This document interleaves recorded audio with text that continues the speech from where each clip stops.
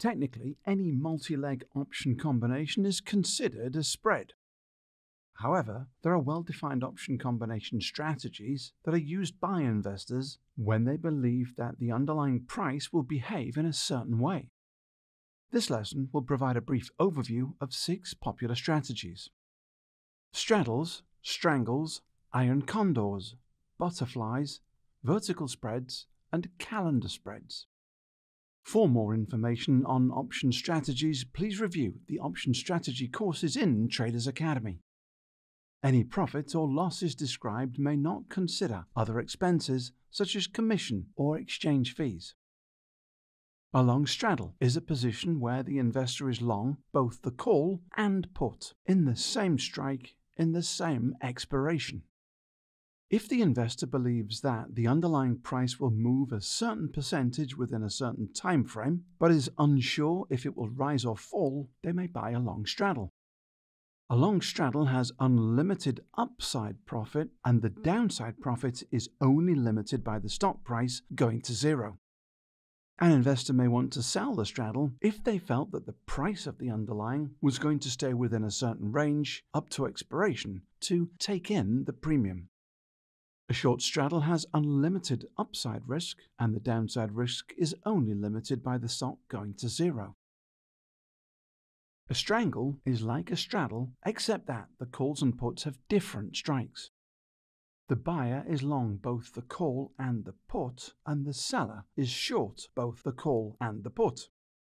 The premium is lower for the spread, but the stock must move a greater difference for the buyer to realize a profit or the seller to realize a loss. Like a long straddle, a long strangle has unlimited profit potential on the upside and is limited only by the underlying going to zero. An iron condor is a delta-neutral strategy composed of a long and short put and a long and short call, in which the buyer of the iron condor will profit when the underlying stays within a certain range, and the seller will profit when the underlying moves out of that range. Unlike the straddle and strangle, the long iron condor has limited upside and downside profit, and the short iron condor has limited upside and downside risk. A butterfly combines bull and bear spreads using 3 strikes and 4 options. 2 contracts in an at-the-money strike and 1 contract in each wing. An out-of-the-money and an in-the-money strike. The wings are equidistant from the at-the-money strike. A long butterfly consists of buying the wings and selling the middle.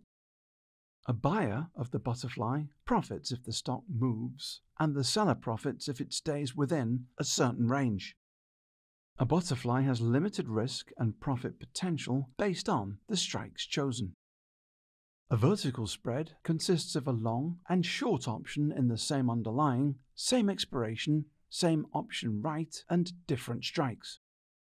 The vertical spread allows the investor to minimize risk while potentially profiting from a directional move in the underlying. The 4 main types of vertical spreads are bull call, bear call, bull put, and bear put. A bull call spread is also a debit call spread, where the investor buys the lower call strike and sells the higher strike, benefiting from an upside move. A bull put spread or put credit spread payout chart looks like the bull call spread, except that the investor is selling the higher put strike and buying the lower put strike, taking in a credit. A bear put spread, also known as a put debit spread, and a call bear spread or call credit spread payout chart look alike. In a bear put spread, the investor buys the higher put strike and sells the lower put strike, whereas in the call bear spread, the investor sells the lower call strike and buys the higher call strike. For the 2 credit spreads, the maximum profit is the premium taken in from the sale of the spread, and the maximum loss is the distance between the strikes minus the premium. For the 2 debit spreads, the maximum loss is the premium paid for the spread, and the maximum profit is the distance between the 2 strikes minus the premium paid. A calendar spread consists of a long and a short position in the same option right, but in 2 different expirations. If the positions are in two different strikes, then it is a diagonal calendar spread, and if they are in the same strike, then it is a horizontal calendar spread. Generally, an investor sells the nearer expiration and buys the longer-term expiration, looking to profit as the short-term option value decays quicker than the long-term, and the underlying remains within a small trading range.